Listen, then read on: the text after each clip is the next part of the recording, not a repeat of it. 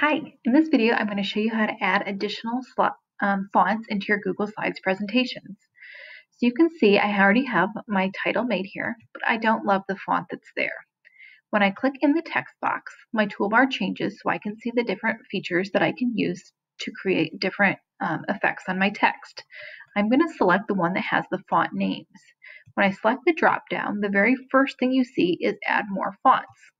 So when you go to your font list, now you can scroll through. Any fonts that I've already added to my choices are in blue, and any that I don't are in black. So I'm going to look through and kind of decide if there's any here that I think look really good that I want to add. And so I like this Josephine Sands. I'm going to select it with a blue check mark. I also like Bitter and the Dancing Script. So I've selected those two, and you can see over on the right hand side it's kind of generating a preview of the ones that I have. So let's say I click OK. I want to change this using one of my new fonts. I simply highlight the text. I'm going to go back to my list, and remember one of those was called Bitter, and I select that Bitter font, and now I have that available in my choices.